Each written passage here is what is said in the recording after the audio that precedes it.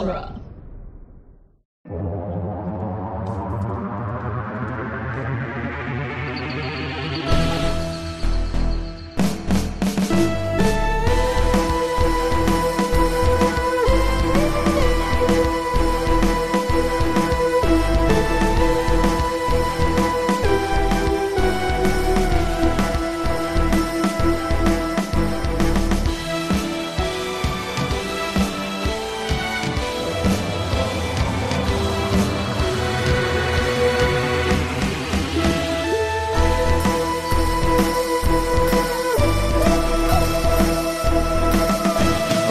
Welcome to the Doctor's Companion presents Doctor Who: The Long Way Around, the weekly podcast where we review, discuss, and recap every episode of Doctor Who, one doctor at a time. I'm Scott Corelli. I'm Cassandra Fredrickson.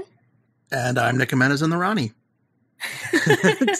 Today on the show, we'll be discussing Time in the Rani, the Seventh Doctor's first story, and it is not good. No. But it is written by Pip and Jane Baker, who are not good writers. Yeah. Wait. Yeah.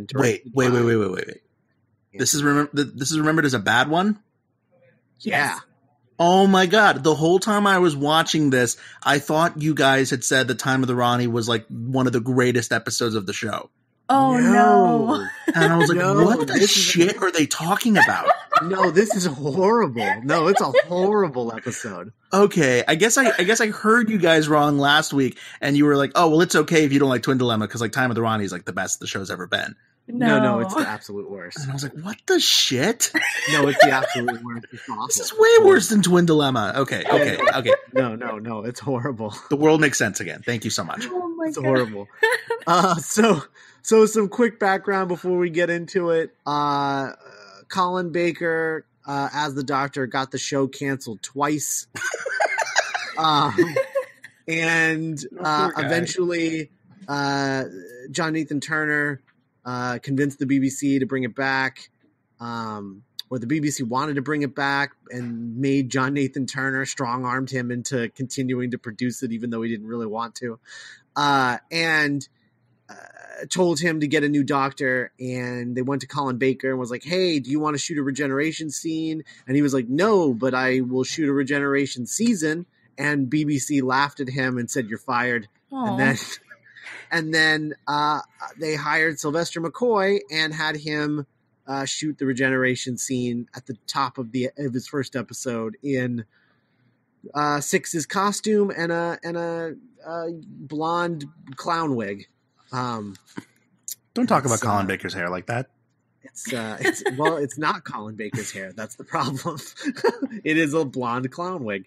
And then we got two kind of short-ish seasons with the Seventh Doctor, Sylvester McCoy, and then the show was canceled again, and this time, until 2005. With one exception, which we'll talk about next week. Hell yeah, we will. Yeah. But yeah, so that's how we get to Time in the Rani. Obviously, there's a lot more details than that, but we'll get into that as we get through the Colin Baker stuff, because I think it'd be more interesting to talk about it there. But yeah, that's this. And this is only the second time the Rani has been on the show. It is also her final appearance on the show. Really? She never comes back after this. Yes. Yeah. She's never been in New Who, and she never appears again in the Seventh Doctor era. Oh, that's actually really, yeah. I forget how close we are to the end of everything. Yeah. This is very close to the end. There's only one season after this. So yeah, that's Time in the Rani. And let's start talking about part one, Cassandra. All right. So we open on some really, really terrible 80s special effects. Like the TARDIS is being bumped around in space by these weird rainbow lasers. And on the planet, there's some scaly lion. They're supposed to be lizard people, I guess, but they look more like Thundercats. They look like Thundercats who have gotten some sort of horrible scale disease. Yeah. So I referred to them off mic. I refer to them off mic as iguanas with mullets. Yeah. Mohawk mullets. Mohawk mullets. Yeah. Also, guys, maybe you guys can answer me this question. I don't know, but so they have these Mohawk mullet things. Yeah, and I call them Zendayas. Right, and then they have these caps that they're wearing, but I can't tell if the caps that they're wearing are supposed to be like really bad bald caps, or if that's an actual cap that the character is wearing. I don't think it's sticking out of. I don't think it's the second one. I don't think they're wearing caps. So it's supposed to be a bald cap, and they're just really terrible because they don't even stick to their face. I think that's it. Yeah, probably. Good boy. Right. So those are just wearing caps. Yeah, that looks like a shower cap, but it's like loosely fitting. You know? Yeah, that sounds exactly like what the BBC had in their costume department at the time. Well, I've got these. Ugh. Don't stick very well. The TARDIS lands on this planet that is definitely a rock quarry. So it lands and there's like leprechauns. There's like rainbows. I don't know why the TARDIS is landing and there's a bunch of rainbows, but I half expect a leprechaun to jump out. I know. Not me pot of gold. So is that ever happened? Sklam. His little leprechaun feet are like sticking out of the bottom of the TARDIS. Like the Wicked Witch of the East. Sylvester McCoy is kind of leprechaun-esque in a way. A little bit. Yeah. He's slight and small and full of wisdom. Yeah, sure. Like he's not McCoy yet. That's true. Yeah. Ish. Kind of. So the Rani shows up in like this like 80s powered space outfit with a big hairy monster thing. And she opens the TARDIS door and the doctor like regenerates as they're kidnapping him because he and Mel, who we haven't met yet, Mel is his companion, are like lying on the floor and they're just like, oh, they got knocked over when the TARDIS was getting attacked by lasers in space. So the doctor regenerates and it totally is like Sylvester McCoy in a blonde clown wig, and it's the saddest thing because I really like Colin Baker. But, have you seen that fan recreation of the regeneration with like updated special effects and stuff? No. It's really good. Ooh. It's legit. I'll have to show you after we're done recording. Nice. And then we get 80s credits, which I love. I love 80s credits. Oh, I love these credits so much. Like unabashedly, so like unironically, I love 80s credits. It's really, really bad. But if you haven't seen these, you should like YouTube Sylvester McCoy's Doctor Who credits because they are a sight to behold.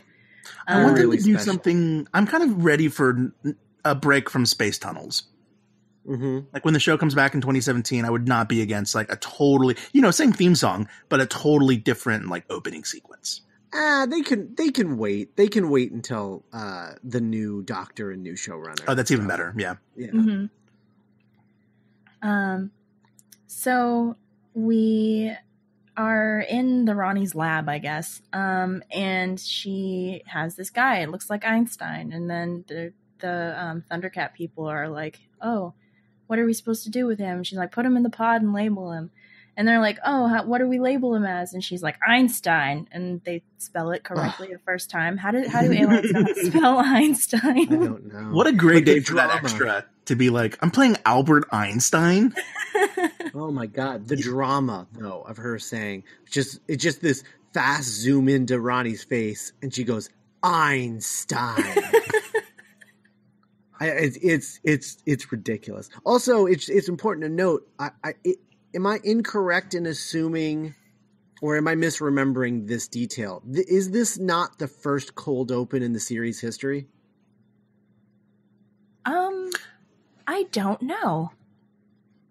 I think it might be. This was definitely the first episode that I've seen that credited the episode and the writer in the way that I'm used to with New Who. Huh. I don't know when they started doing that, but it was like Time of the Rani. They all did that, but they weren't on the same screen together. It would like tell you the title, and then the title would go away, and then it would say by, and then the authors. Yeah. Yeah, because I don't know. I don't know if it's the first cold open. I'm not sure. We'll find out. I'm going to investigate this. Continue. So for some reason, the Rani's kidnapping genius people, assumedly. And she's kidnapped the doctor. And the doctor wakes up and they talk, I guess. And he's like, oh, you're the Rani. You're up to no good. And she's just like, well, obviously, yeah. So he tries to escape, but the big hairy monster thing shows up with like a glitter web gun and like it's like a net, but it's full of glitter and it stuns him, I guess. And he falls and hits his head. And it's like something that it's like something you would see at like an LCD sound system concert. It's like a cannon that shoots like confetti. Yeah, it's weird. It's bizarre. So Mel is still unconscious in the TARDIS, and this other Thundercat guy comes into the TARDIS and steals her, and there's two like Thundercat assistants for the Rani. There's like a guy and then this little girl, and she's kind of dumb. And she escapes and she's like running across the wasteland, and Mel wakes up and like this guy is fireman carrying her like over his shoulder. So she wakes up and then immediately starts kicking him. Like there's a lot of over the shoulder carrying of Mel in this episode. Yeah. Because she's little.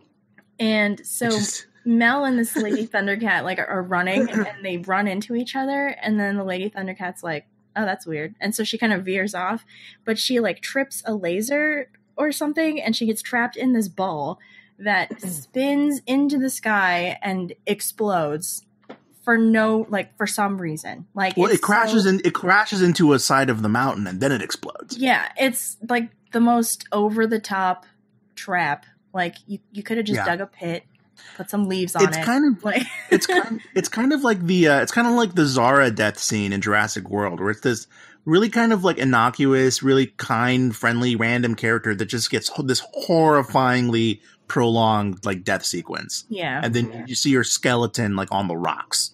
Yeah. And they just leave it there. The ball of explodey death. It's a thing. It's really a weird choice. Yeah. It just feels like they're trying to like show off, like, look, we got computers. Yeah. But it doesn't age well at all, and I doubt it looked good like when it came out. So yeah, it's rough. It's I don't know. It's just. I watched The Mummy Returns last night, and I forgot. King. Yeah, I forgot what a benchmark of computer animation that film was. It's so funny. Not a good benchmark. No, kind of like a meme benchmark. Mm-hmm. Which is sad because like the set design of that movie, kind of like this, like when it's tactile and like physical, it looks so great. And that's the TARDIS console still looks amazing, no matter what era it's in. Right. But it's when you start, it's when these filmmakers start futzing around with computers and CG animation in a real, like kind of pretty nobly haphazard way, where it's like computers, bubbles. It's a lot. It's a lot to take in. Yeah. So this guy that took Mel from the TARDIS decides to take her hostage and like hog ties her, like ties her wrists, and he's just like, "Oh, you're with them. They came from the sky and they messed up our planet." And she's like, "Well, let me stop you right there." Okay. We need to point out the fact that, let's reiterate that Mel wakes up being fireman carried by this guy, right? By this Thundercat guy. The loosest definition of guy that we can. Yeah, she wakes up, instantly kicks and gets away and runs away. And when she runs, she passes the Thundercat lady that gets sucked into the ball of exploding death and then dies. Mm-hmm. And then when she blows up in the distance of the rock quarry, screaming, Mel runs over to the guy who she thought 30 seconds ago was kidnapping her and tries to comfort him. Which is so amazing. Like, imagine an alien, right, was being carried away by let's say like Captain America. Let's say Captain America had like an alien girl like slung over his shoulder because he thought that she was like a threat. Okay. Then they run outside and then like the alien lady kicks Captain America and starts running through a rock quarry and sees, let's say Loki. And then Loki's like, oh, hello. Oh God, no, Jesus Christ, no. And then like he explodes in a bubble. And this alien goes to Captain America and like gingerly puts a hand on his shoulder, like, I'm so sorry. And then Captain America really punches the alien in the face and hog ties and drags it away. Yeah. I assume you guys are friends. Because that's what happened. Like, what? I just feel like Pip and Jane Baker didn't write a script so much as a list of things that needed to happen. And the director had to do his best to try and make these things connect somehow. Right. It just doesn't. It's ridiculous. It's ridiculous. You were just running from this guy, and now you're trying to comfort him, Mel. Like, what do you? Just keep running. What are you doing? I like that about Mel, though.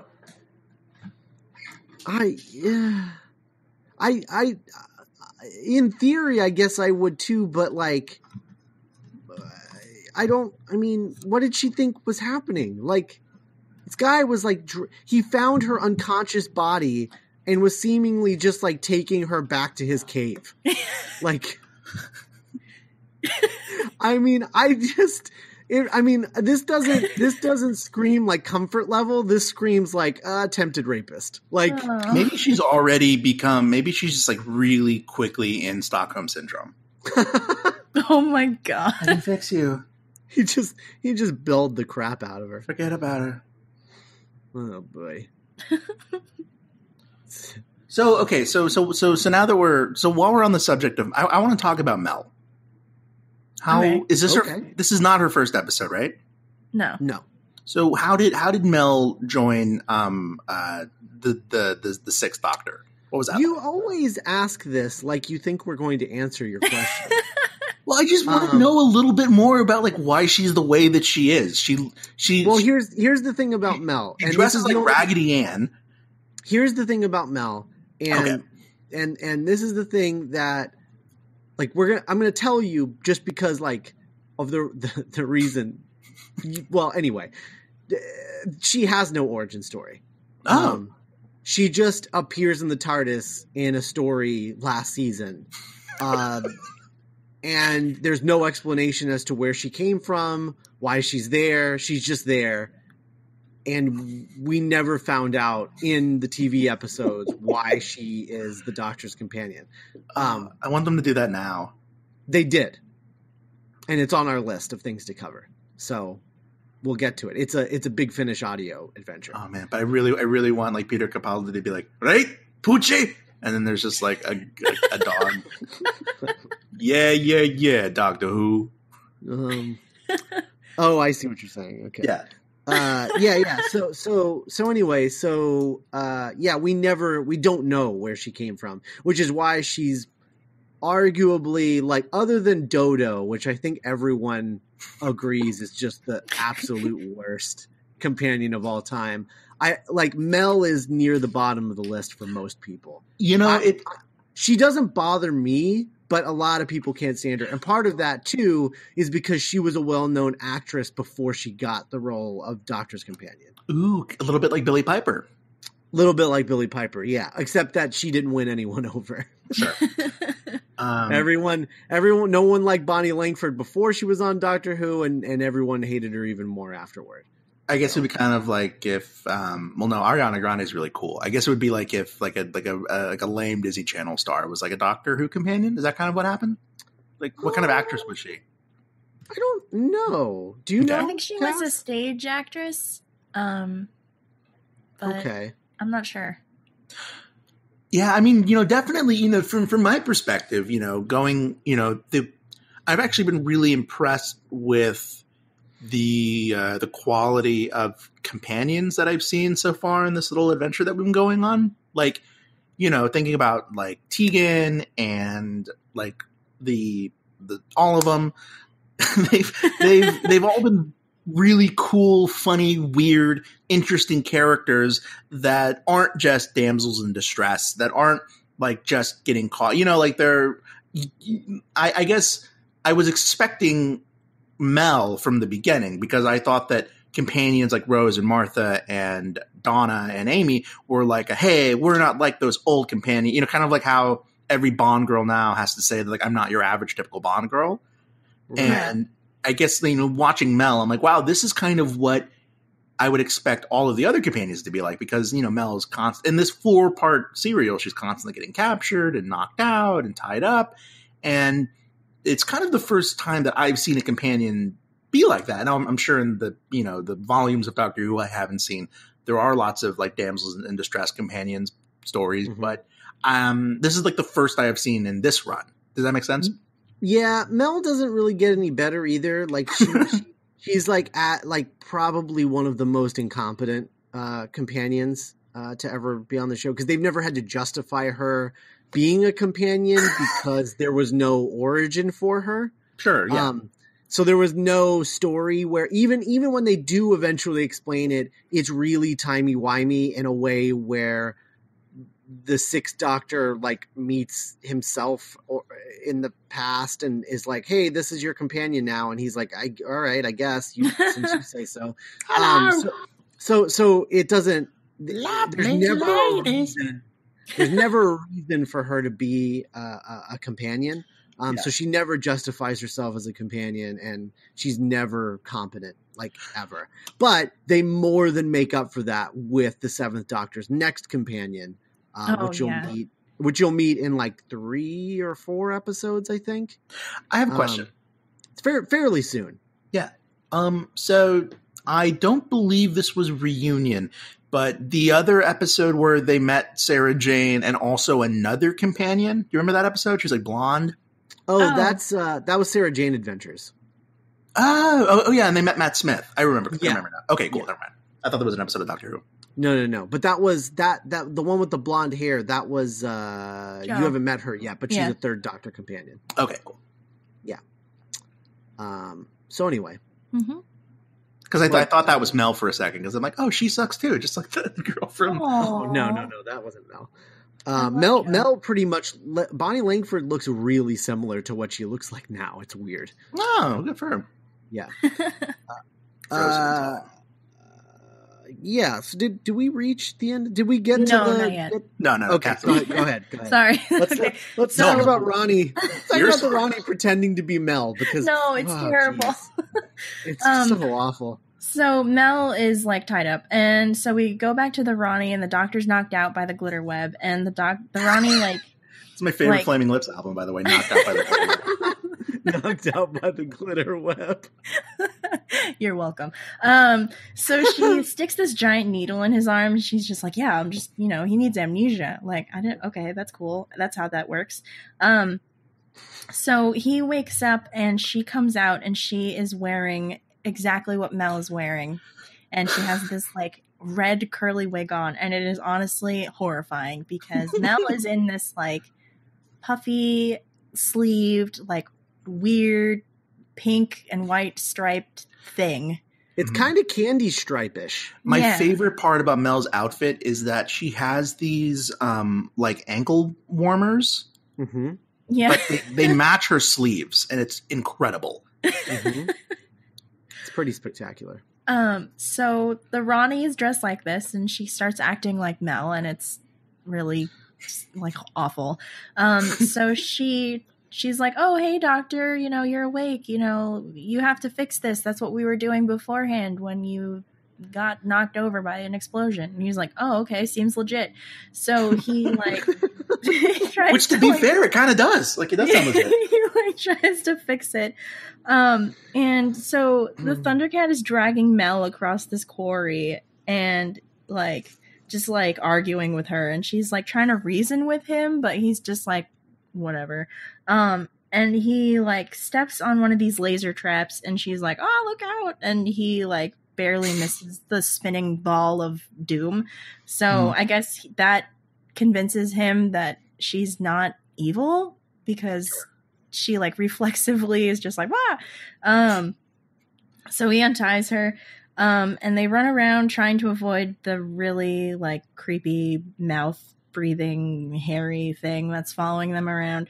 And so the Urok, is that what they're called? I mean, we haven't seen them yet, but it's like a giant vampire bat with like 5 eyes and 4 ears, and it's really uncomfortable. And they have like pot bellies, and they also look around a lot more. And how lucky they are to be alive right now. What? Sorry. Never mind. What did you say?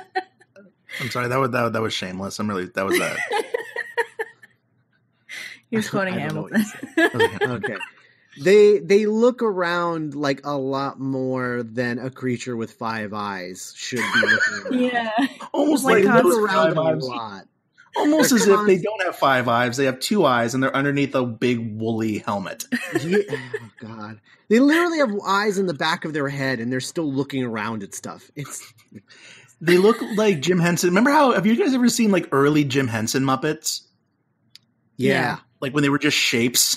Yeah, they kind of look like that. Hello, I am the Great Kebab. Like that's what they reminded me of, like Rough Draft Muppets. Yeah. Also, can we talk about the Rani's plan so far? So, like, she's kidnapping all these smart people, right? But and that's why she needs the doctor, because he's going to complete her collection of smart people that she needs for some reason. And we'll find out. But the thing is, yeah, we will find out. But the thing is, like, off the bat, for some reason, she's like, "Hey, I'm too dumb to fix this machine. Can you fix this machine?" Yeah. And in general, her plan here is, I am a brilliant scientist. However, I am too stupid to figure this out, so I need smart people. Yeah, it's like it turns into like a Bugs Bunny plan like halfway through. It's absurd. Yeah. It's absurd. Like, if she's supposed to be this brilliant scientist, why in her second story, it's not like they're running out of Rani stories. Like, this is only the second one. And in the second one, she's like, well, I need to figure something out, and I'm going to need smart people to do it because I'm not smart, because I'm a lady. Like, it's ridiculous. Yeah.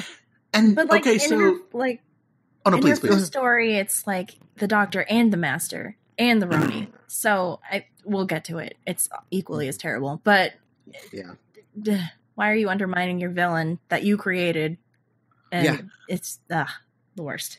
The doctor needs something out of his TARDIS. I really don't. It's plot devicey. So they go to the TARDIS, and he does the clothes changey thing, and he comes out as Napoleon, which is kind of funny. And then he comes out like in quick succession, like Tom Baker, John Pertwee, Peter Davison, and then he's wearing Troughton's like big fluffy Yeti coat, and then like he opens it, and then underneath that is his like signature McCoy outfit. And the Rani's just like, oh, come on, can we get along with this, please? But like, I do really like the idea that time ladies have no patience for this, because they can control their regenerations in ways that male like Time Lords can't.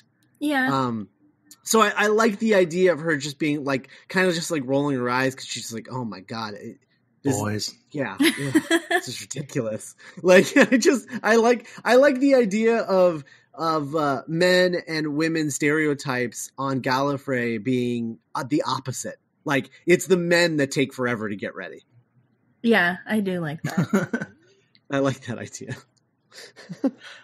I just figured. Actually, you know, I just figured because like she was the Rani, and she was just like, oh, come on, I have no patience for anybody. But I kind of like that now that you pointed out. Yeah. I'm like, God, the idea, you know, you guys have been saying this, you guys have been warning me, but like anything involving Time Lords is way cooler in concept than execution on the show. Mm-hmm. And so I keep thinking about like how cool it would be to actually do like, you know, like actual world building on Gallifrey. Like there's a way to make this mythos cool. There is. They've only done it once, correctly. Well, twice correctly, because War Games is pretty cool. But yeah, so I would say, like, imagine if Gallifrey was a matriarchy. Yeah, that'd be cool. That'd be cool. But yeah, that's we'll get there. There are some good ones. There are some good ones, and there are some bad ones, but we'll deal with both of them as we go along. Due time. So after the doctor changes, he looks at the Rani and he like has a weird hallucination, and like her face morphs into Mel's for some reason, and he's like, "Oh man, that's weird." And it's almost like one of his brains was like, "Look, stupid." Yeah. So outside the big hairy bat things, they find Mel, and somehow she's on the TARDIS like display screen, and the Rani is like, "Oh, doctor, that must be the Rani." And the doctor's like, "Oh yeah, obviously, because you're Mel, and that's another woman on this planet, so it must be the Rani." You're dressed exactly alike. Yeah. And the Rani's like, "Oh, we have to destroy her." And the doctor's like, "Whoa, that's don't be so hasty." And then so Mel runs from the bat thing, and she trips the one of the laser traps, and she is stuck in the ball of doom, and she like spins off into the sky screaming, and that's how this episode ends. And we're like, huh? She's gonna die. She's looking good, guys. Totally. Mel's dead, and all of the Bonnie Langford, haters applauded and cheered. Yeah, Mel is dead. Long live Mel. Yeah. So yeah, it's awful. I mean, it's really awful. This is all really, really. And not even awful in an entertaining way, like awful in a boring way. And the thing is, like, as we continue to explain the plot of this story, it's a lot of people. I mean, it's literally, the story is just people running in circles. Like, that's all this is. Like I believe it's kind of like the entire story of Time of the Rani takes place in maybe the length of like 5 yards. Yeah. No, it's true. The only exception could maybe be the leisure center, or whatever you call it. Oh yeah.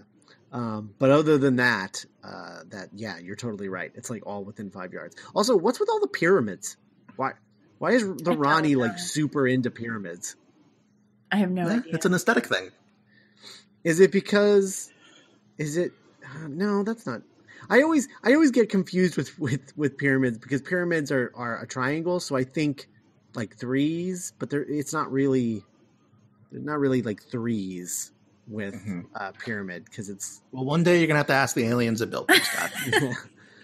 But I was just thinking like, oh, is it because she's like the third Time Lord or whatever? But maybe it's kind of like a Cleopatra thing. Maybe. That would be a really cool reveal, that the Rani was Cleopatra. Cleopatra was like way cooler though than the Rani, obviously. Well, I mean, more Cleopatra in the show, more so than this Rani, at least. I mean, this could be Rani 1.0. She could get better.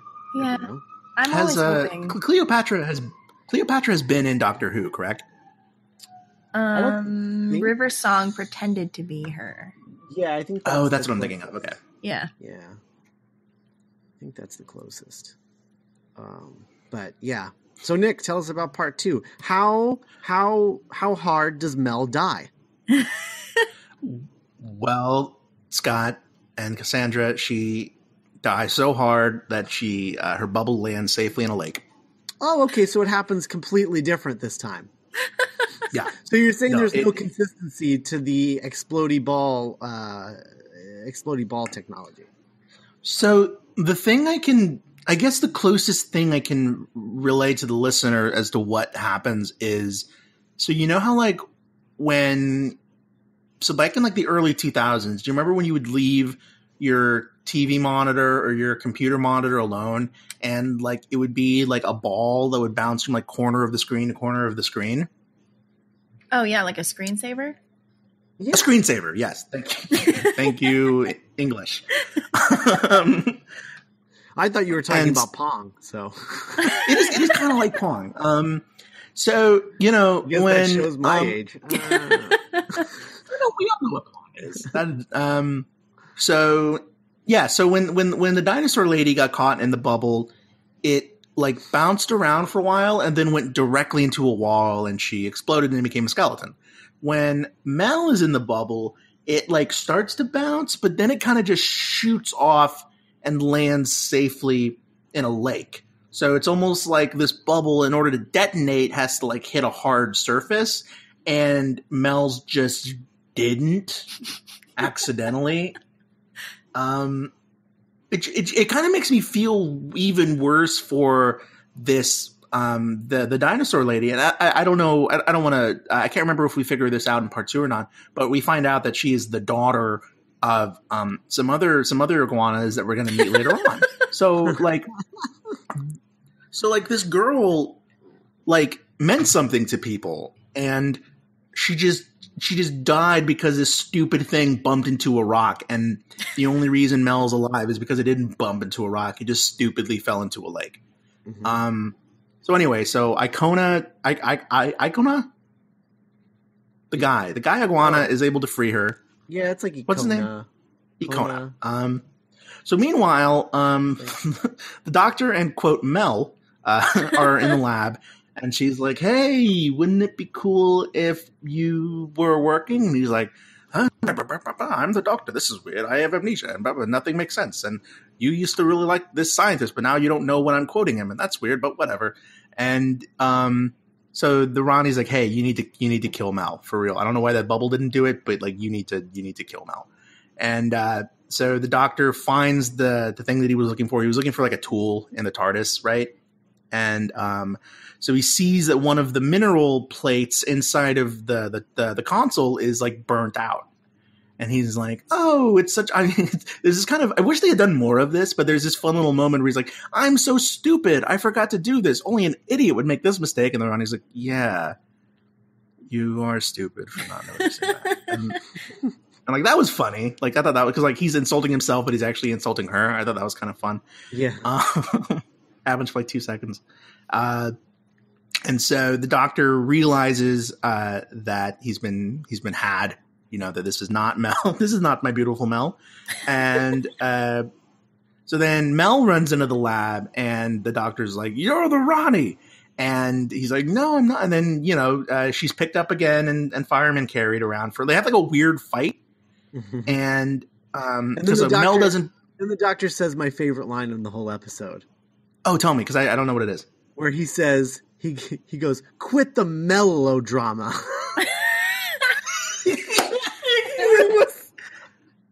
I missed that one. Oh, it's ridiculous. Anyway, continue.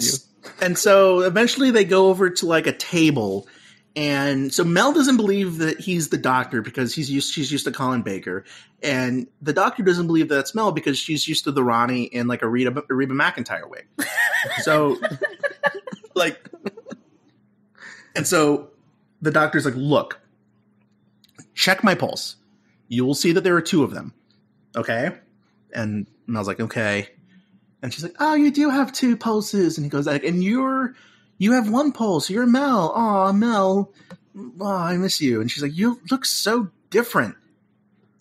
Which, I mean, you know, compare Tom Baker to Peter Davidson. That's a big change. Yeah. You know? But I don't know. I mean, like, McCoy doesn't look that much different from Colin Baker. I mean, really? I don't know. They both have noses. I don't know. He's smaller, brunette, kind of scrappy looking. That's true. He's very scrappy looking. So anyway, we're all finally, and this is why I never like amnesia episodes. Anytime a show I like has an amnesia arc or an amnesia episode, I immediately lose interest because every amnesia story ends with the characters finally catching up with the audience, and that's never fun. I don't want to see characters be behind me. I want to see characters that are smarter than me or on the same page as me. It's just the only time it works is if they do it in a reverse way, where you meet the character who doesn't know who they are, and then they figure out who they are, and that's a reveal for everyone. Oh, totally, like White Bear. I don't know what that is, but I was thinking of like the Master in Utopia. Oh, okay. What's that episode of Black Mirror with like the reenactment? Oh, yeah, totally. That works too. Okay. Yeah, but absolutely. But so like the dumb part about this episode is for like almost two whole parts, we've had the main character just not know that he's with the bad guy. And like, we're not finding out anything. We're not, cause when the doctor has teamed up with his villains before, most recently this past season where he had to like kind of have an uneasy alliance with Davros. And that was really fascinating. Mm-hmm. So the idea of Doctor and the Rani, but the Doctor doesn't know that it's the Rani having to solve a problem together. That could be really, really cool and interesting, but it's just all played for like really cheap comedy quote, but not even really. Like, I don't know. It just kind of, it could be a cool idea. Cause like imagine if the Joker and Batman woke up in a room together with no memory of who they were and they have to like have to escape together. Right. That could be really cool. So anyway. Funny you should say that because it's literally just happened in the Batman comics. Oh, Scott Snyder, man. Yeah. Man, those books terrify me just in terms of would I get them? Are they easy to like the Snyder ones are, yeah. Okay. Every time I think of Batman comics, I always think of just continuity with a capital C. No, not his. Okay, dope. So they decide to find out what the Rani's been up to this whole time. So they meet two other. Okay, so the lizard girl that died has a mommy and a daddy, and their names are Bayes and Faroon. And Bayes and they're kind of, it's vague, but they seem like they're sort of the community leaders of these people. Like they're definitely respected members of the iguana people. So they're like, hey, our daughter's dead, but we're committed to stopping the Rani. So let us now show you what this has all been for. And hand to God, I'm not kidding. They open a door and there's a huge brain on a slab hooked up to wires, and just a huge, like a pumpkin-sized brain, and it's like throbbing and it's gross. Bigger than a pumpkin. Oh yeah, it's actually way bigger than a pumpkin. It's actually more like a watermelon. No, it's bigger than that. It's not quite the size of a small car, but it's big. Oh man, okay, wow, yeah, I guess it was that big. Because it takes up the whole center of the room. It's like the size of a TARDIS console. In fact, I'm pretty sure that it's the set of a TARDIS console room that they've just taken the console part out of, relit it, and then put a platter in the middle and threw down this giant brain. I would watch the crap out of a behind the scenes reality show about this, like the craft of making an episode of Doctor Who. Yeah. Like, I'm pretty sure it looks like a TARDIS console room to me. It's like, all right, man, we got $15. We got 50 quid, and we have to get a giant brain in a room with wires. Tomorrow, how do we do this? Oh, we can use a TARDIS. We can use a TARDIS set. Put the brain over it. Right. I don't know. I love the ingenuity of this, even when the writing is somewhat shoddy. You can't fake. I don't know. The romantic, like the theater nerd in me just loves the idea of like these underdogs at the BBC just making a show. It's like how I love hearing stories about how, the crew on Saturday Night Live, they have 3 days to like build like the White House. You know what I mean? Mm-hmm. All this crazy stuff. So this brain is channeling the smart people that are in cryo, like Einstein and who knows who else. They're channeling the brains of those geniuses into a single like hive mind. And then there's an asteroid coming made of strange matter, and it's about to pass. And so what the Rani's been trying to do is she made a rocket to collide with the asteroid in time for the solstice. And so, but the only thing that could stop this is actually like strange matter can only be destroyed by strange matter. So she's using the brain to like find some kind of substitute for the strange matter. Did that make any sense, guys? I mean, it does to me because I just watched it, but okay. I just want to make sure that I explained that adequately. I mean, there's a lot of holes in it, but that's not your fault. Okay, cool. I just want to make sure that I'm doing my best. Because we don't know why she's doing this.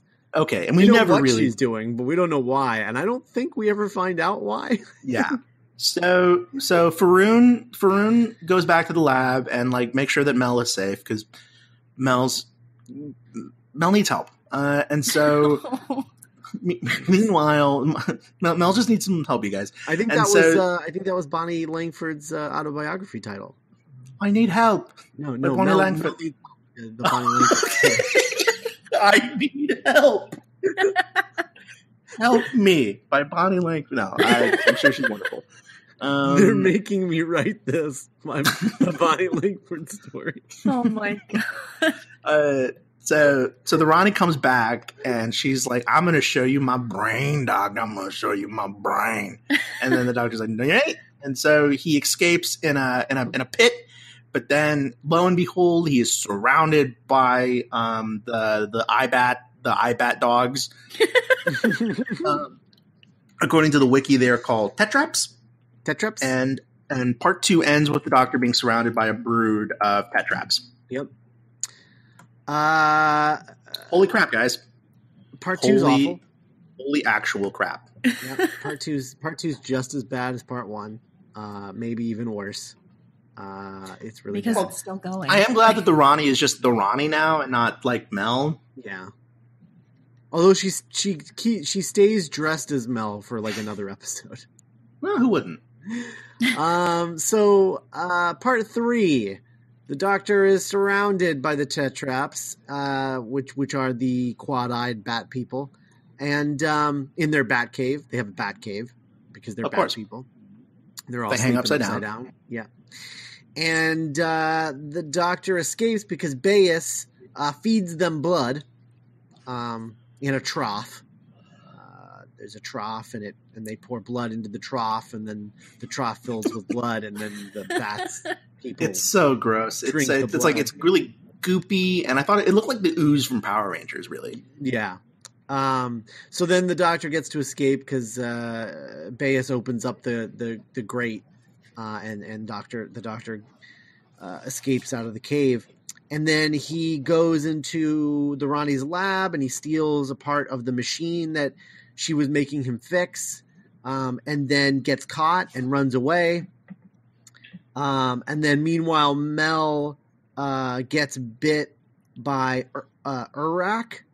Urak being one of the bat people, like the lead bat person. Wait, I thought the bat people were tetraps. Right, but this tetrap has a name. Oh, Urak. okay. Is this the one that accidentally shot the Rani? Yeah, exactly. Urak. Okay, cool. Though I don't think that's happened yet. Right? Okay. Did that happen? I I don't know. At one point, Urak sees. I think it happened in part 2 because it happened while Mel and the doctor were reuniting. But there was a scene where I don't know why, but the Rani was just running around the quarry, and Urak sees the back of the Rani and it's like, oh, it's Mel. And so she shoots her with the glitter cannon. And she's like, you idiot. And he's like, womp, womp, I love you. Yeah, right. I think that was Urak. So Urak bites Mel and paralyzes her with his mouth venom. But it looks kind of like the way that she bites him is kind of like he's like leaning in to tell her a secret, and then she just like becomes like a vampire. Like they probably told him you're a vampire bat, and he's like, oh, okay, blah. And Mel just freezes. And then another bat person is put in a ball of exploded death and dies. How many of those friggin' things did she set? A lot. It's a whole rock quarry. The whole death trap. Yeah. And then they bring Mel back to the Rani, and the Rani's like, excellent, we can trade the part that the doctor stole from Mel. And then meanwhile, the doctor meets up with Icona, who takes the doctor to the Center of Leisure, which is basically a day spa / drug den where all of the Thundercat Mohawk iguanas hang out on pillows and in hammocks and refuse to talk to anyone because talking to someone may encroach on their leisure. It kind of reminded me of the opium den in Inception. Yeah, a little bit. And then, so the doctor was told to go here by Bayes, And so but Baze didn't tell him what to look for. So he's there and he's just like, okay, so Okona hates this place because he's like, all these lazy idiots are the worst. and He's my country of drug addicts. yeah, all these lazy idiots are the worst. And the doctor's like, all right, well, what? I mean, you've been in here before, right? Is anything new? And he's like, well, that thing's new. And he points to what can only be described as a disco ball of doom. Because it's a rusted disco ball with a what is the thing called? It just dropped out of my brain. What's the thing called that like the rings of Saturn? Like, what are those called? Akaten? Is that what it's called? No. So sorry. I don't know what they're called. Yeah, I don't know what those have names. Like, the rings. But it has like a ring of Saturn around it, but the ring is made of like sharp, pointy metal. Okay. And he's like, "Hey, that's new, but it's just another garish thing with these idiots, these drug addicted idiots." And the doctor's like, "Okay, well, I mean, that's something, right? Maybe that does something. Let's ask somebody." And he's like, "No one's going to talk to us." So he talks to one person, and they won't talk to him. They just go back to eating grapes or whatever the hell. And then somebody else sucks. Somebody else is like, hey, Icona, come here. And he's like, oh, hey, I know you. And he's like, hey, tell me about this big ball of death thing that's up here. He's like, we have been told never to tell anyone about it. We're not even allowed to look at it. And he's like, well, that's weird. And then in that moment, meanwhile, the Rani finds out that the doctor and Icona are at the leisure center. And she's like, oh, okay, turn on the big ball of doom. And so she turns it on, and then insects, like deadly poisonous insects, escape from the ball of doom and start murdering every Thundercat iguana in the place. And the doctor and Icona get the hell out of there. And then they were like, okay, well, let's go ahead and meet and trade with the Rani then, because we don't have any leverage. So they bring the part out, they give the part to him, and then Mel runs across to reunite with the doctor. Turns out Mel is a hologram, which is great. The old Mel is a hologram trick. Yep, and the doctor is just like, drat, foiled again. And but then we go to the real Mel, and Mel is reenacting the scene of Luke in the Wampa Cave, in the Tetrap Cave. Mm-hmm. And but she doesn't wake up and call upon the Force. Instead, one of the Tetraps like bring her down and drag her away again. Why she was up there to begin with, I don't know. She was just there, and then they bring her down off of there. And then the doctor is captured and hooked up to the hive mind, and Mel watches and screams, and then the doctor convulses as his brain joins the hive mind, and that's how part 3 ends. Yes. Pretty open and shut. Yep. Yep. Center of leisure. Center of leisure. So, like, I don't really get... Okay, so, like, let's talk about the Ood, okay? So... Can we please finally talk about the Please, Ood? can we talk about anything else? Let's talk about the Ood. Won't someone please think of the Ood? So the Ood are a species that is known for being enslaved, right? Uh-huh. Yeah. Like that's kind of their, they're this noble, kind of kind, loving, but often oppressed people because of like their passive nature. As Donna once said, they literally hold their heart in their hand for anyone to touch or hurt or break. So only isn't it their brain that they hold? It is their brains. Okay. I always remember Donna has that great little monologue. So these mullet iguanas, I think, I don't know, I have a very low opinion of them, but just based on everything that I've seen so far.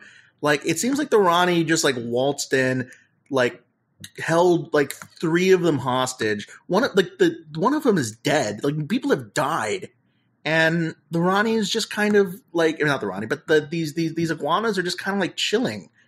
And they're just such a weird species. Well, they're kind of spineless. Yeah, they're just very passive, but not like in a gentle ood way, but just kind of like weird. They sort of remind me of that creature that is Cassandra's assistant. Oh, in the 10th Doctor stories. Yeah, the New Earth thing. Yeah, in New Earth. New Earth. I was like, what? I have an assistant now? Yeah, your assistant. No, not yeah. Not you, the piece of skin stretched out. That moisturize me. Moisturize me. Yeah. That thing. Madam Hooch. They remind me of that guy, the guy that she possesses at the end of her second story. Or they're kind of like that weird rat race that is just like, they're the most oppressed planet in the galaxy or whatever. And they love being oppressed. Yeah.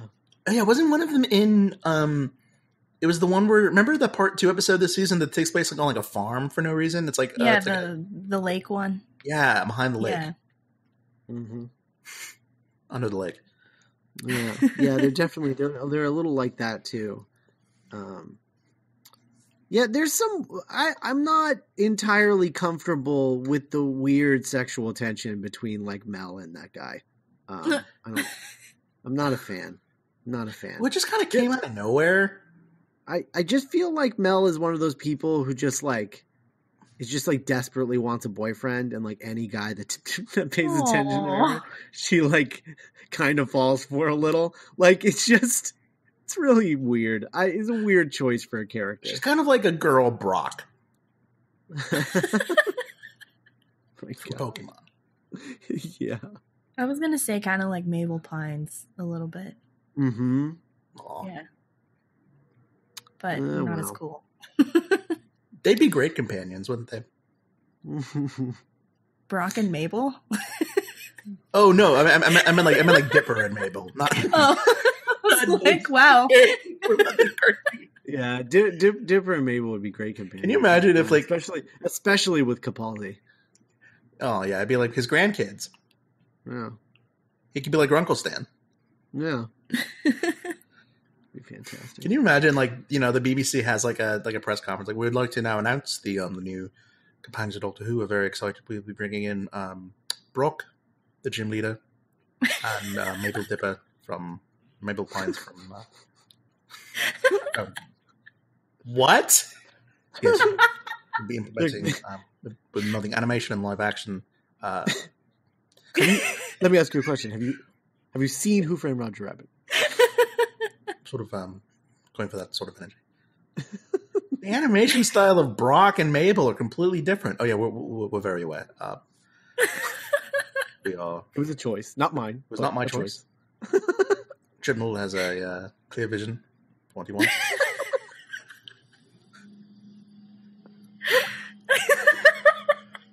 I think if that was Chibnall's vision, I would find out what his address was, put $100 in an envelope, and just send it to him. Imagine, okay, so Chibnall's in the room with like everyone, the head of the BBC, and he's like, right, so thank you so much for, it's an honor. I've grown up loving Doctor Who. It's been my favorite. I've written for it, but I'm very excited to share my vision. And it's like, what's under? He has a cardboard thing over a white sheet. It's like, this is my plan. And then he throws off the white sheet, and it's just a picture of Peter Capaldi, and then he just taped a picture of Brock and a picture of Mabel.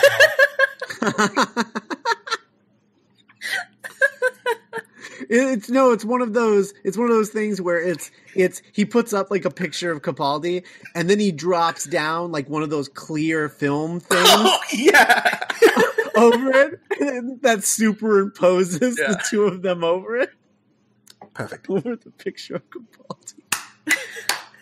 And he's like, this is what I want to do. Actually, this is exactly what I want to do, because this is actually how the technology would work in.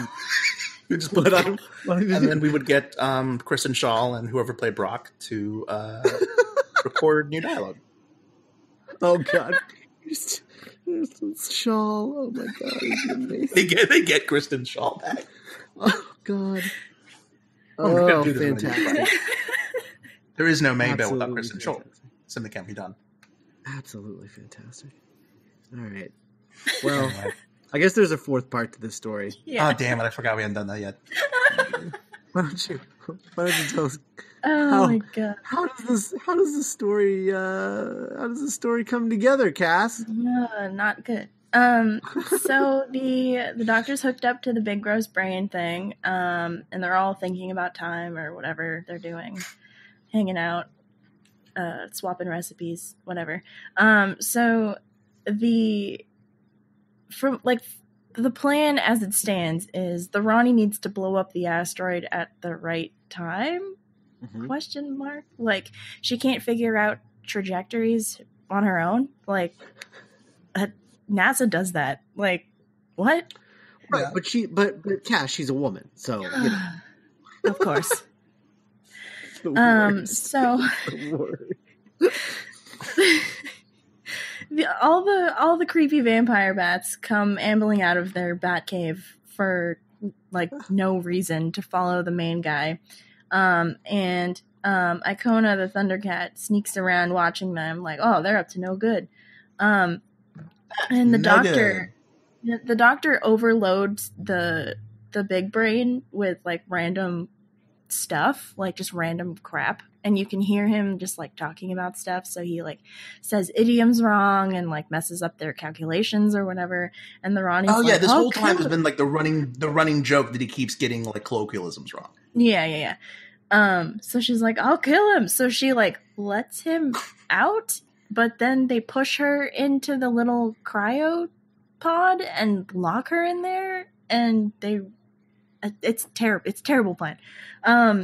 So the bats are in the spa, the day spa, and they are like, put these anklets on, and they look like really crappy, like futuristic, like, you know, those parole anklets they put on criminals. Yeah. So they're like, put these on, and they're like, oh, okay. And they randomly vaporize like an innocent like iguana thundercat just to prove a point, I guess. Like, don't disobey us because you'll be like that guy. I forget his name, the leader guy, the leader iguana, lets the Rani out because he's like still under the impression that like if he follows her commands, like he'll Faroon. No, Icona. No, the other one. Bayes. I don't remember. Yeah, Bayes. He's still under the impression that if he follows what the Rani wants, like she'll just leave him all alone. So she apparently, this is the big plan. The Rani wants to blow up this asteroid made of strange matter to make a big ass time brain to rule the universe. Like that's Quote, that's what I've got out of it. Like the brain would explode, but then time particles would surround the thing, and then it'd be a big ass time brain. Like I don't know. Sure. No, I mean you're doing your best. That's her plan. Thank you, Vicar. And she's just like, yeah, you know, whatever. Everything except the brain would explode and die, and it's fine. So the lead bat like hears that they're gonna get all blown up, and he's just like, question mark? Mama? And the brain like spits out the equation or whatever that she needs, and she's just like, yay, I knew I could do it or whatever, and she's like crying or whatever. And the doctor and Mel escape, and they break the Thundercats out of their parole anklets with some weird shoddy circuitry, I guess. And the Ronnie's like, yeah, no, sorry, I'm gonna go watch the explosion from my TARDIS. Batman, you've been a cool dude, but make sure nothing happens. I'm just gonna leave. Bye. And yeah, it's like, okay, bye. The doctor breaks all the they like break back into the, like they run back and forth, and they must be like half a mile apart because there's no way. But he comes back into the lab and he breaks all the famous people out of the pods. And then they start strapping the anklets to the brain apparatus to blow it up. I guess. And the Thundercat leader stays to make sure that it blows up and everyone runs out. And the Rani's at her TARDIS, and the Doctor is like, "Haha! I stopped the clock with 4 seconds. What you gonna do about it?" And she's just like, "Curse you!" And the Rani is just like, "Well, because of your insolence, I'm gonna blow up all the iguana people." So she like puts it in on her like Apple Watch or whatever she's got on her wrist, and she like blows up the anklets, but they're strapped to the brain, so the brain blows up, and the rocket still takes off because the clock starts again. And the Rani leaves in her dumb pyramid TARDIS, but because it got delayed a few seconds, I guess the rocket misses, and the Doctor shepherds all the smart people in his TARDIS, and they say goodbye to the lizard people. None of them have any lines. No, they're just like kind of funneled in. There's like a few like Egyptian looking ones and like all these like historical figures, but they're just Einstein is like inspecting the TARDIS console. It's a real Bill and Ted's Excellent Adventure kind of ending. I wish. It's so weird. And then they're like saying goodbye to the iguana Thundercats, and the Doctor is like, "Oh, by the way, here's the antidote for the insects." And Icona is just like, he takes the vial and he just like dumps it on the ground, and he like throws it, and everyone's like, gasp. And like the leader lady, like Faroon, I guess, she's just like, "Oh yeah, he's of the opinion that if we don't actually like put ourselves toward whatever, we're all gonna die. So thanks for that, but it's his fault if we all die." And then he's like, "Oh, you know, my one regret is that the Rani got away in her TARDIS." And the Doctor's like, "Well, about that." And it like cuts to the Rani being strung up by all the weird bat things in her TARDIS because they got mad that she was going to leave them. And they're just like, "Yes, you will be our bat queen." And she was like, "No." And then we never saw her again. Yeah, that's how it ends. She was presumably horribly murdered by all of the bad people. Okay, here's my thing. Guys, stay with me. This came out in 1987, right? Mm-hmm. In next year, it will be 30 years since Time of the Rani. Mm-hmm. I think now is the perfect time to bring that character back. And I don't want her to have had any more adventures since being abducted by the Bat People. She has been with the Bat People for 30 years. The only issue with that is that because this is pre-Time War, she would have been abducted by the Time Lords and put into the Time War when that happened. So that's true. Yeah, because that was like an automatic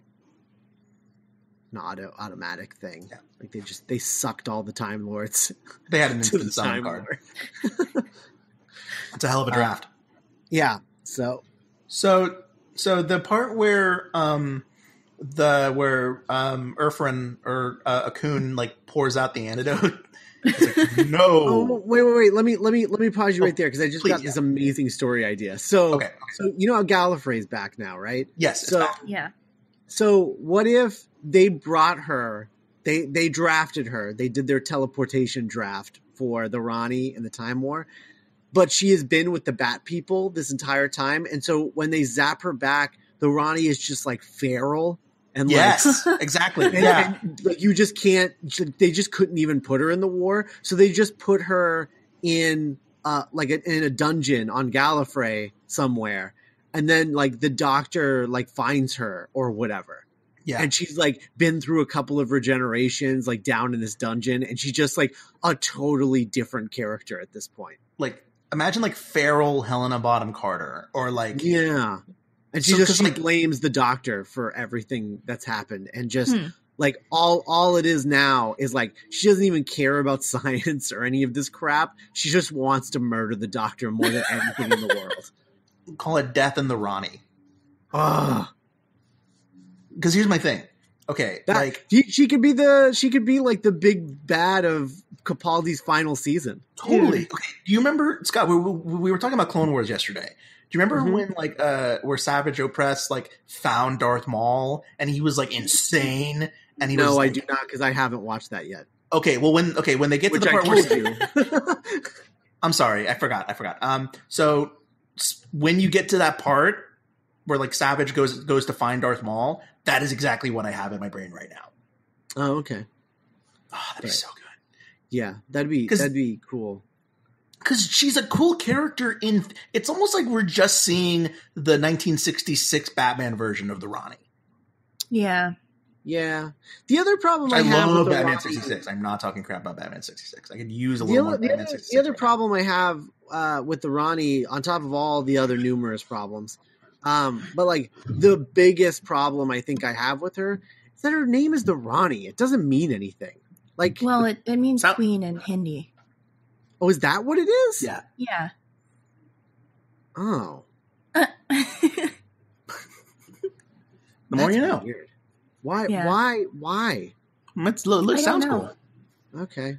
Because I really, really, really, really, really like the Rani in theory. Like, you know how the Master is supposed to be the Moriarty to the Dr. Sherlock Holmes? Yeah. Mm-hmm. But if we're running with that metaphor, like the Rani is supposed to be smarter than all of them, so she is like the Irene Adler, but not like the crappy like BBC Sherlock Irene Adler, like the book, like the one that she's the one that like outsmarted Sherlock Holmes. So like Rachel I McAdams. think so like she's supposed to be like 5 steps ahead of everybody else, but like in the 2 stories that she appears in, like she is like 3 steps behind. And I think, like, if you write her like Irene Adler is supposed to be, like, to the Dr. Sherlock Holmes, like, I think that would be, like, amazing. And, like, I don't know. Or, like, imagine, like, the Talia al Ghul, or, like, you know, like... Yeah.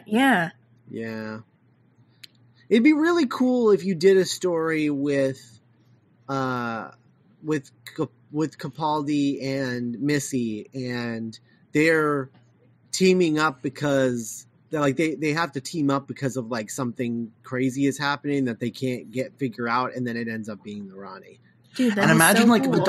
imagine the Doctor and Missy like fighting over the Rani. Imagine like the Rani is like Bucky. Yeah. Like it's another Time Lord. Like that's huge. Yeah, and like their backstory is like they went to school together, so it's like Harry, Ron, and Hermione. Like, but if one went crazy in a cave, yeah, became like Khaleesi of the Bats. Yeah. Oh, man. Imagine like they could go to this planet and there's all of these like hieroglyphics and stuff on the wall of like the mother of bats. And you're like, who's that? And then like you reveal in this hall, this Tim Burton hall of bats, and this like dark throne is just the Rani, and she's like, "Hello, old friend." Yeah, into it. Oh God, we should write for the show. Oh man. Also, one last thing: when the iguana pours out the antidote to the bugs. And damns his race. There's this line that the Queen has where she's like, "Oh, if we survive, we will survive on our own metal. Like we will do it on our own. In order, we have to deserve to survive." There's a documentary I watched the other day about this. There's this bird, this parrot in New Zealand. The name escapes me, but it's this really fat little parrot that has evolved to walk on land, to not fly. Oh, yeah. The bird does. Yeah, the bird doesn't know how to fly. It walks on the ground because it has no natural predators on the ground, so it doesn't need to fly. But as a result, their food, it still eats what birds eat. It's like their grubs that are high up on trees. So there's just this stupid flightless bird that lives in New Zealand that can't fly and has to climb trees to eat, and so it barely eats, and they're endangered because they've just stupided themselves into like endangerment. They have no natural predators. People don't eat them. They just got lazy over the course of generations that can't fly and only eat grubs, and so they're like endangered. And I can't help think about those little fat flightless pigeons when I think about these lizards, because like you guys are not equipped for survival. Half of your Congress was in like an opium den. Mm-hmm. Their skull has a rocket ship fin on the top of it. I really grows out of. I really want Capaldi to be like, I think I'll go back to that planet. I'd like to see how they're doing. And they're just like skeletons everywhere. Oh. Oh, God. Oh, no. He just slowly backs back into his TARDIS and goes away. What is it, Doctor? Nothing, Craig.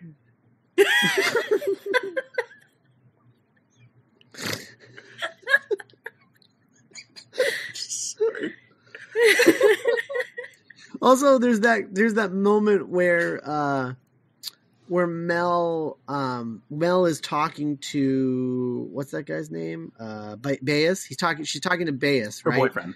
Yeah, because Baez said that told the doctor like I'm being forced to work for her, and he's like, well, what if I outsmart her and you know I'm doing the right thing, and you know I'm doing the right thing, but what happens if I'm captured? He's like, well, then I'm going to help her put you in the little tank thing, in the brain thing. He's like, you're a dick. But then, so he does that. He gets captured, and Baez puts him in the thing, and then Mel is freaking out, and he's trying to hold her back. And he's like, it's fine. Just let it go. It's done now. It's over. And then Mel is like, well, the Rani didn't bet on one. There's one thing that she didn't bet on. And he's like, oh, really? What's that? And she goes, the doctor's character. Yeah. She like looks into the camera, and then it like zooms in a little bit. And then it's just like, all right, we're going to cut to something else. That's what this. I think that's what the story was really about when you get right down to it. It was about the doctor's character.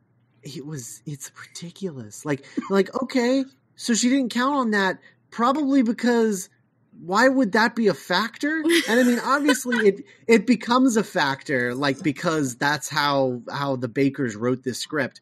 But why would that be? What? Why would that be a factor? Yeah. That's how we beat ISIL character. It's ridiculous. It's a ridiculous. Well, it's just such a stupid, like you know, like bow to just pull out of your ass. You know, like you can't just imagine if at the end of, you know, for all of its faults, imagine if at the end of Batman and Superman, like Bruce Wayne turned to the camera and he goes, "Yeah, what Doomsday didn't plan on was Superman's character." Yeah. What the? No, because that would have made sense, because he saw his character, and he saw. Actually, yeah, that's very true. Yeah, totally. He saw it affect Doomsday. So no. That if the brain had started taking on the characteristics of the Doctor, and then like in a smug way, Mel says to the Rani, well, the one thing you didn't expect was the Doctor's character. And Ronnie's like, no, foiled again. But that's not the order of this. The order of operations here is that she says that, and then the Doctor's brain waves proves that she's right. And it's like, but that doesn't, there's no reason for her to make that assumption. Like, what about the Doctor's character is helping? Is actually, like, what is courage? What does she think is going to happen? It's waves. I don't know. It's insane. It's insane. Like I said, it'd been another thing if the Doctor started taking over the brain with his stupid. Well, we haven't even talked about how he can't ever say any sayings right. He's like the Biff Tannen of time waits for Snowman. Yeah. Two wrongs don't make a left turn was another one, I believe. Right. And it's just ongoing like that. Does that keep going? Somebody watched Back to the Future and was like, that's what we got to do for our next Doctor. That's what Doctor Who needs. It's funny that you bring up Back to the Future, because when everyone was like shuffling back to their homes at the very end, I really was like, I would love to see like the back of like Emmett Brown. That would be amazing. Oh my God. Just like his coat, or like his like. No, I would love that. That would be incredible. Holy moly. Well, they both have special ladies named Clara. So that is the absolutely dreadful time in the Rani. Nick, you survived. I did.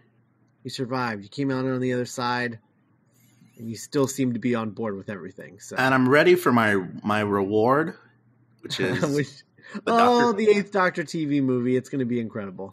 Oh man. I can't wait. I don't know why. I don't know how or why you don't derive any joy from that Eighth Doctor TV movie cast. I do because I love Paul McGann, but at the same time, I don't. It's the best kind of bad though. It's the best kind of bad because it's like cheesy, but like in a really fun way, and all of it. If I'm not mistaken, look, the plot is dumb, but at least it all clicks together theoretically. Yeah. Like, So it's not like this where you're just like, are they just making this up as they go along? Like that's right. So I have a question. Yeah. So the next episode of the show we'll be reviewing the Doctor Who movie, right? Yes. So this is kind of a so maybe listeners who don't want to or haven't been like watching the show with us while we before we talk about it, maybe they want to for a movie, because maybe a movie's like a different deal. So where is this available? I can't imagine there's a Blu-ray of this, but like, is it available to like rent on like iTunes or? There's a DVD, and I imagine it's probably on iTunes to rent or whatever. Okay. Amazon has all of New Who, Amazon Prime, but I don't think they have Classic Who. Yeah, didn't the BBC take all their classic stuff down off of the streaming sites and stuff? Well, they took all of Doctor Who off, and then they made a deal with Amazon for New Who. Oh, okay. So Amazon Prime has New Who. They have the exclusive rights to New Who. But have you read that article about how like Netflix's movie library has decreased like 33% in the past like year? Mm-hmm. Whoa. Because they're spending all their money on original content, which I'm not. And there's so many different players in town now. Like some people are going to Hulu, some people are going to Amazon, some people are going to whatever, what have you. Some people are making their own streaming services. Right. So I don't know. I don't think it's available anywhere that I know of. Like not legally anyway. Sure. But maybe you can like get a DVD on Amazon or like rent it on iTunes or something. Yeah. I think that's definitely true. It's worth watching, I think, because it's ridiculous. It's insane. It's absolutely insane. And it opens with possibly the greatest expositional line. Oh my god. Line in cinematic history. Like it's incredible. Yeah. Where it like the first line of the TV movie, you'll have to pause because you'll be laughing so hard. It's absurd. Can't wait. And this is the one of two on-screen adventures with the Eighth Doctor. Technically only one because his regeneration story was a web-only thing. Okay, I guess visual. Yeah, visual, sure. Yeah. That's insane. There's literally this movie and Night of the Doctor. Yep. Everything else is in audio. But well, it's a good thing he had a voice for audio. Yeah, but Night of the you sounded like you didn't sound like him. You sounded like Liam Neeson. Yes. It doesn't matter. Liam Neeson be a great doctor. Oh, you love a girl. Look at Ringo Starr. I'm really excited about the Eighth Doctor TV movie. I think it's gonna be great. It's gonna be a fun time. I don't know how we're gonna tackle the recap. We're gonna have to figure that out after we watch it, I guess. Yeah. But I'm pumped. It's gonna be a good time. Eric Roberts as the Master. Hey, Carmine Falcone. Yeah. It's gonna be the guy from Sharktopus. That was cornerstone. he in that? Yeah. Oh, I mean, Julia Roberts. Eric Roberts was Sal Maroni. Never mind. Yeah. Oh yeah, right. Yeah, that's right. Yeah, Falcone was Tom Wilkinson. But hey, Doc, walls are closing in. Yada yada yada. Like a dog. Oh, I love that movie.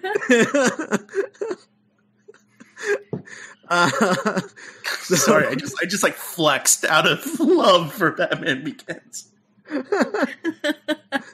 So anyway, that'll be what we cover next week. We're looking forward to it. But yeah, I don't think it's available to stream anywhere or anything like that. But watch it if you can, guys. Yeah, it's worth watching for sure. Yeah, so that's it. So we'll see you next week with Doctor Who, the movie.